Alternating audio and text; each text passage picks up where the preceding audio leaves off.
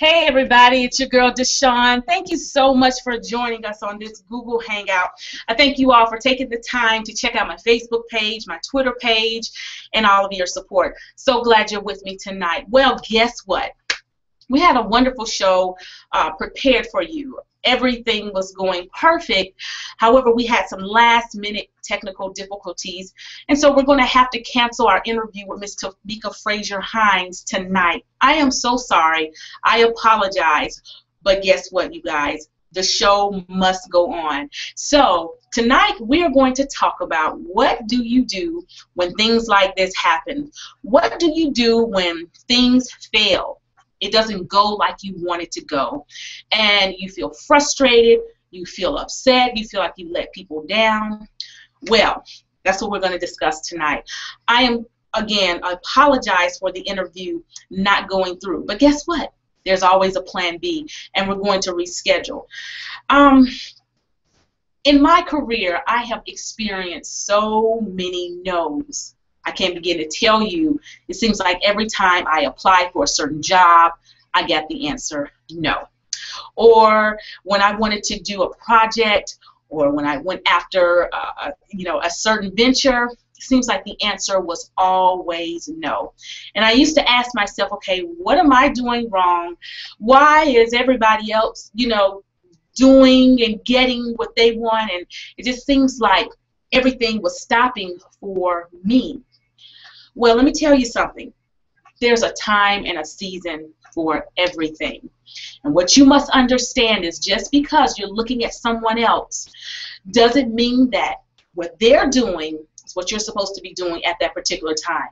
You got to stop focusing on everybody else. And number one, you've got to focus on yourself. You got to focus on what God has for you.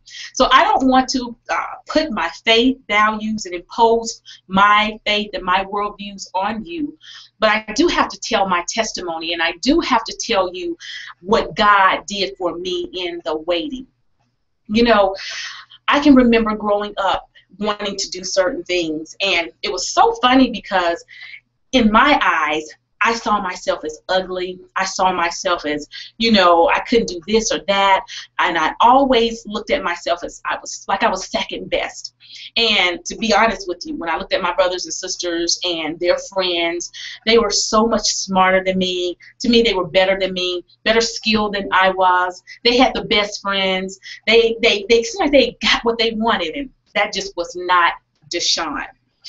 So in the meantime, with all this going on and I'm looking at everybody else, one day I decided to, say, I think I can do this. I don't really believe it, but I think I can. So I'll never forget, look, we are getting voice messages. I know they're wondering, like, Deshawn, what are you doing? So back to the story. And so I'll never forget, I decided to launch out on the deep and see if I can really do this. And I used to want to model. Now, I never thought that I was beautiful or anything, but I did want to model. I loved Iman. That was one of my heroes. And so I wanted to be like her. So I used to sneak in my mom's makeup. My mom is like 10 shades lighter than me, and I used to put on her makeup, and I used to, put towels on my head to make my hair look longer or whatever. I know that's weird, but I did that. And so I would do that, and I would, do commercials in front of my grandmother, or when my mother was up late at night, I would be pedaling around in the medicine cabinet doing commercials in the privacy of my own bedroom and in front of my mother. I wouldn't do it with anybody else. I would not perform and, do the commercials because I was shy. But I knew in my heart that's what I wanted to do. So I'll never forget, when I was in high school, I went to the post office. And my mom, how your mom sends you to do crazy stuff and errands and all that good stuff. So I went to the post office, and there was this young man there, and he was looking at me, and I'm like, why is this man looking at me? Is he crazy? I did think that.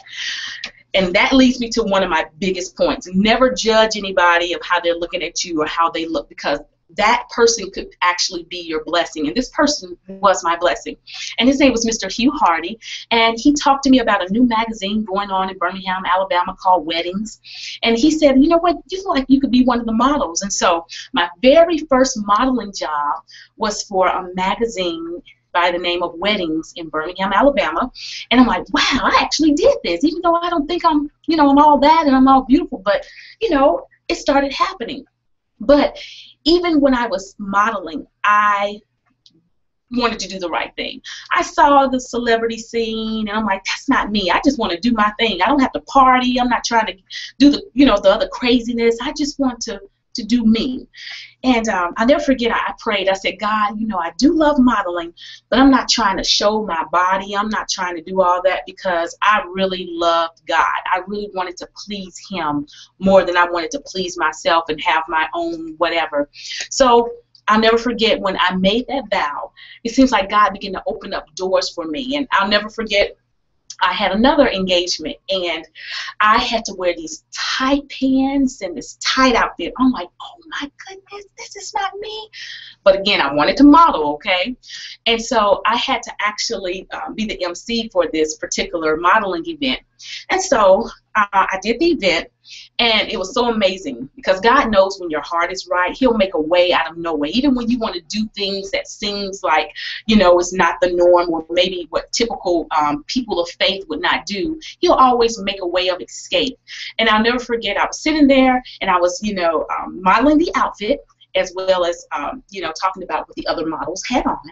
And the camera went like this, and it stopped like right there. I'm like, oh, thank you, God, because these pants are really tight, and it's showing my little booty. So anyway, it's like God always made a way for me in whatever I wanted to do. Now, moving forward with this story, I want to tell you that when you get a no, the first thing you're going to do is get on your knees and talk to God. You're going to let him know, you know what, God, I'm really tired of all these no's. I am very discouraged. I don't feel like I can make it. I don't feel like I can do it. I don't even feel like I have the skills, but I want to do this. Talk to God just like I'm talking to you. Because let me tell you something, God already knows the plans he has for you even before you've thought about it. And trust me, God has given you everything you need to fulfill your destiny and purpose. Down from the color of your skin and to even your characteristics and your personality. He designed you for that thing that he put in you that you know is in you, that needs to come out, that gift, those talents. And I will say to anyone, first you got to pray. You got to seek God. Because if you seek him first and his righteousness, everything else will be added unto you. So stop trying to get the money and the fame, and stop trying to do it yourself. You got to give it to God, because when you give it to God, he has the perfect timing, he has the perfect season, and all that good stuff. So make a very long story short, I love radio, I love media, I love fashion, I love entertainment. And I've been able to do all of those things and greater, and more is coming, because I believe that I put my plan in God's hand instead of putting it in Deshaun's hand. Now, has everything been perfect? No. Have I done everything perfect? No, I haven't. Sometimes I got into my own self and I forgot, you know, hey, I think I need to include God in this. I think I need to include him, because you know what? He's the one that gave it to me anyways. And I don't care what it looks like, even for those who are unbelievers and they seem like they're, you know, getting more or doing more. Trust me, God has a plan for you. And so I will say to you tonight, even through this Google Hangout that didn't go the way I planned it, guess what? I'm not going to complain. There's a plan B, and I believe it's going to be greater than ever. I just want to encourage you to not stop. Don't quit. I don't care how many no's are thrown up in your face. I don't care who doesn't like you. I don't care who doesn't understand you. All the misunderstandings, all of that is still making you. The crazy things that go on in our lives, it actually strengthens us, and it makes us better. Even when we are not as disciplined as we need to be, it teaches us, you know what? I got to plan better. I've got to get on my game and be better. So tonight, I just want to encourage you that even through this crazy Google Hangout that didn't come out like I wanted it to come out, I still believe that all things work together to them that love God and that are called according to his purpose. So don't go anywhere. I want you to stay with me on this journey. Yeah, it might be a little crazy, but guess what? It's working for our good. It is working for my good. It's working for your good. So stay with me. I'm Deshawn Moore, publisher of MGM Magazine and host of More with Miss Deshawn on the best radio station this side of heaven, WQSW 100.5 FM.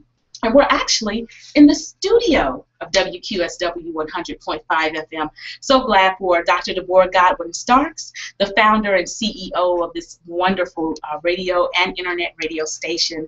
And you can catch us 24/7 streaming live at www.stellarwomen.com. And also, if you're here local in Fort Wayne, Indiana, it is 100.5 FM. So we're glad for all of the people that make it possible for people like myself to make our dreams come true and do what we need to do what we're called to do. So thank you so much. Please stay tuned because we're going to continue to do more Google Hangouts. Yes, they're going to be great. And Ms. Tomiko Fraser-Hines will join us in another Google Hangout very soon. I want to tell you I love you. Please don't give up on your dreams. Don't give up on me because I'm not going anywhere. You'll see. So have a great evening, and I hope to see you on the next Google Hangout. Take care. Bye-bye.